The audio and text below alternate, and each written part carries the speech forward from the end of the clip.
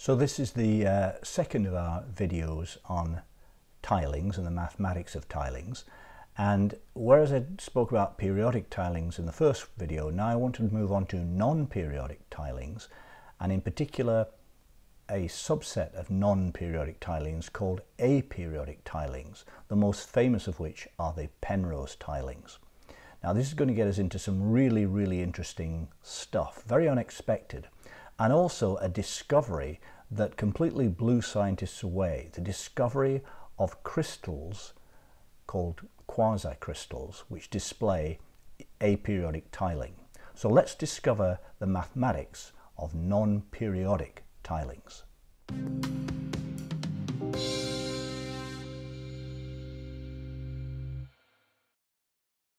There are infinitely many periodic tilings, and there are also infinitely many non-periodic tilings, ones that lack translational symmetry and therefore would fail the grid test that I mentioned in the first video.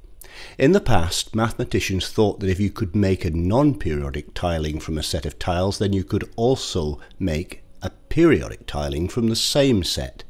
Isosceles triangles, for example, will tile periodically, but can also be arranged in a radial pattern, which, though highly ordered, is clearly non-periodic.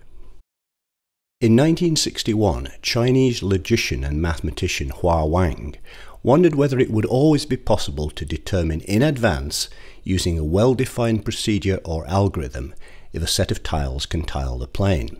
He focused on sets of square tiles whose edges were coloured in various ways. These became known as Wang dominoes. He conjectured that it should be possible to make such a determination on the assumption that every set of tiles that can tile the plane can do it periodically. A couple of years later, however, one of his students, Robert Berger, showed that this assumption was flawed. Using Wang dominoes, Berger found the first example of an aperiodic tiling, one made from tiles that could be arranged to form a non-periodic tiling but not a periodic one. It was a massively complex affair that involved more than 20,000 tiles.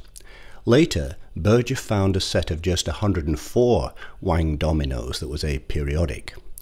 Others, including computer scientist Donald Knuth, reduced the number still further.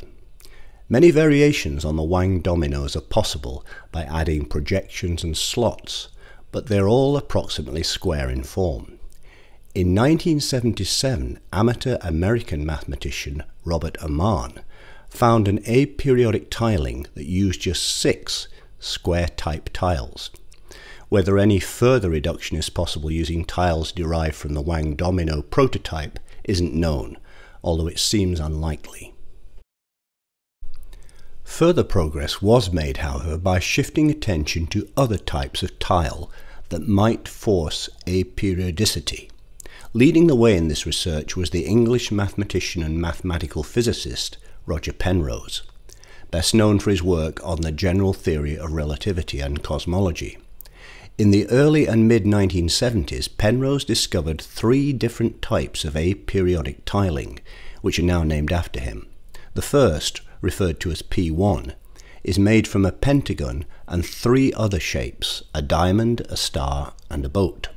The diamond is a skinny rhombus, a quadrilateral with 4 equal sides and equal opposite interior angles. The star is a pentagram having 5 points, and the boat is a piece of the pentagram, roughly 3/5 of it. These shapes have to be put together according to certain rules and are normally shown in different colours. The other 2 tilings that Penrose found each used just 2 different tiles. P2, the best known, is made from a kite and a dart of very specific proportions. These 2 shapes can be obtained from a single rhombus whose long diagonal is divided in the ratio 1 to 1/π, where π is the golden ratio. Alternatively, the kite can be thought of as 2 joined golden triangles, obtuse isosceles triangles in which the ratio of the length of the equal sides to the length of the third side is 1 over the golden ratio. The dart, on the other hand, is made from 2 golden gnomons, triangles whose 3 angles are in the proportion 1 to 1 to 3. The acute angle of the golden gnomon is 36 degrees, which is the same as the apex of the golden triangle. Without further embellishment, the kite and dart would be able to tile the plane periodically. To avoid this possibility, notches and tabs can be put on the ends of the tiles, or more aesthetically pleasing, coloured circular arcs can be added, with the rule that the tiles must be pieced together in a way that makes matching colours join.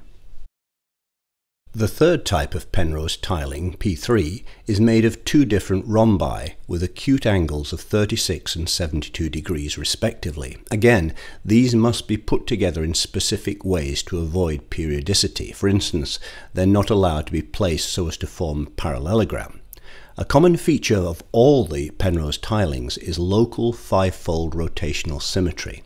Penrose and independently John Conway prove that whenever the coloured arcs on the tiles close to form a circle, pentagonal symmetry would be displayed by the entire region around the curve. Although there's an uncountable infinity of Penrose tilings, all of them are alike. In other words, every part of any Penrose tiling is contained infinitely often in every other such tiling. It's impossible, therefore, to tell from any patch of a tiling to which tiling overall it belongs. To explain the weirdness of this, the mathematical writer Martin Gardner imagined what it would be like if you lived on an infinite plane tessellated by one of the uncountable infinity of Penrose tilings. You can imagine your pattern piece by piece in ever-expanding areas. No matter how much of it you explore, you can never determine which tiling you are on.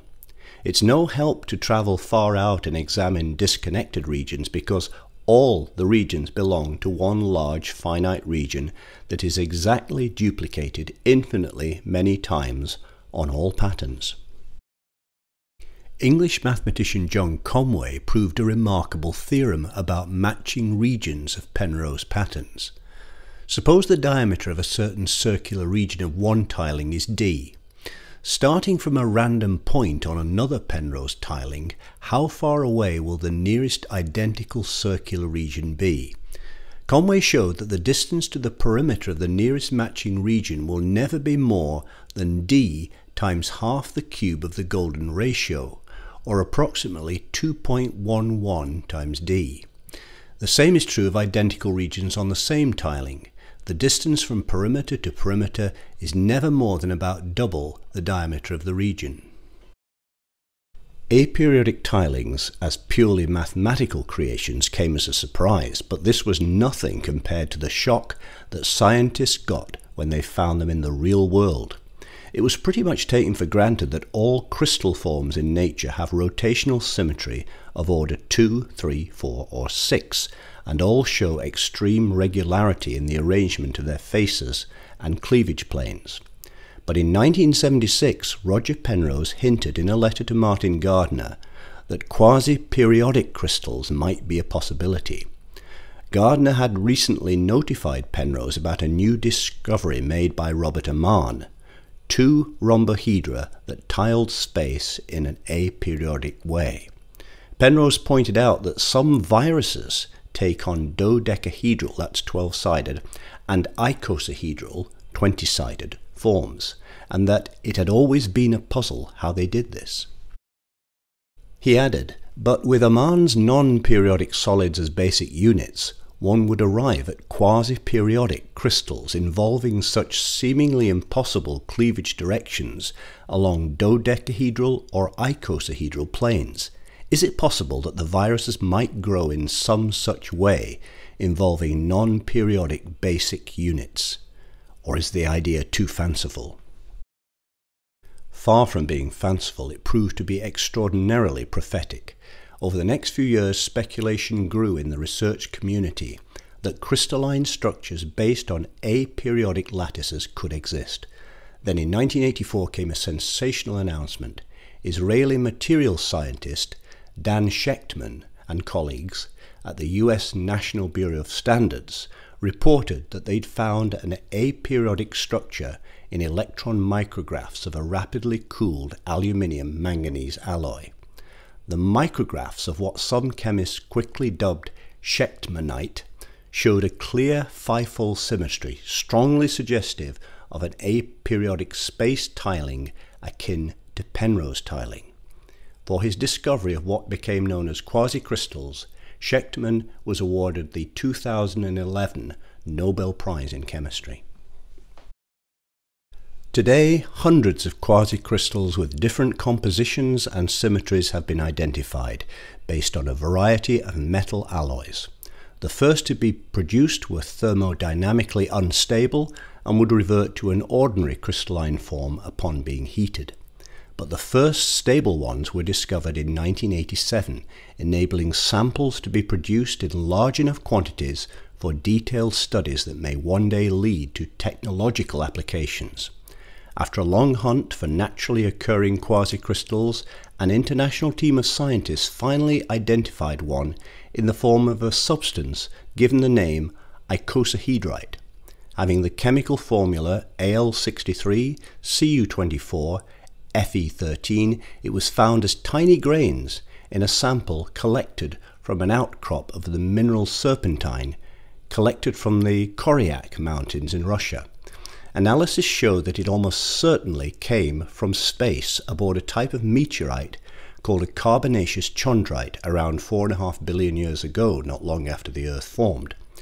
A geological expedition to the place where it was found identified more specimens of the meteorite, confirming its extraterrestrial origin.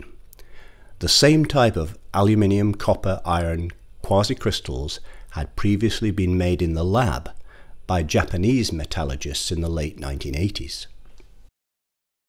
There are still many unsolved problems connected with tilings, both in maths and in nature. In the case of Penrose tilings, the smallest number of different tiles needed is currently 2. Can it be reduced to 1? No one has any idea, and it remains a fascinating open question. Another outstanding problem was posed by German geometer Heinrich Heesch in 1968. The so-called Heesch number of a shape is defined as the maximum number of times that a shape can be surrounded by copies of itself with no gaps or overlaps. Obviously, in the case of a triangle, a quadrilateral, a regular hexagon, or any other single shape that can completely tile the plane, the answer is infinity. Heesch's problem was to determine the set of finite numbers that can be Heesch numbers, including the largest possible finite Heesch number. In thinking about this problem, it's helpful to define the Heesch number more precisely. In a tiling, the first corona of a tile is the set of all tiles that have a common boundary point with the tile, including the original tile itself. The second corona is the set of tiles that share a point with anything in the first corona, and so on. The Heesch number of a shape is the maximum value of k for which all tiles in the kth corona of any tiling are congruent to that shape. For a long time, the record holder for the largest finite value of k was 3 in the case of a shape found by Robert Amann, which consisted of a regular hexagon with small projections on 2 sides and matching indentations on 3 sides. However, in 2004, Casey Mann, a mathematician at the University of Washington, showed that there was an infinitely large family of tiles consisting of indented and outdented forms of a pentahex, a group of 5 hexagons, for which the Heesch number is 5. This remains the largest finite value known, though it seems likely it will be surpassed in the future. The Heesch number question seems closely connected to 2 other famous open tiling problems. Does there exist an algorithm for determining whether a shape can tile, and does there exist a shape that can only tile aperiodically? Aperiodic tiling seems to act as a barrier to the existence of tiling algorithms, so it isn't expected that both of these problems have the same answer. On the other hand, if no finite Heesch number is larger than some k, then it seems that this could be used as the basis of an algorithm to test whether a shape tiles. Simply attempt to fill out a tiling to the k+1th corona. If successful, the shape must tile the plane, and if not, the shape doesn't tile.